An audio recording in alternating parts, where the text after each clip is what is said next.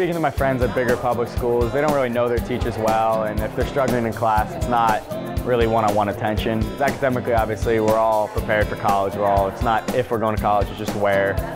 The community and everything, I mean, 14 years here. I'm 17, so I was practically raised here, so Gill is a lot of what I know and everything, and it's always going to be an adventure. After 13 years here, I'm pretty sure everyone knows everything about me now. You get very close, and it's a nice atmosphere knowing everyone, and you know that you can trust everyone and you're never going to have a bad day here. We're more comfortable with the other lifers because they've known us since kindergarten. Yeah, they feel like family, basically. So. Just even the staff are so friendly, just like a very tight-knit community. When I go out to my college later this year, I'm just going to try to bring those values that I learned at Gill, that sense of family, community. I really think it's going to work out great.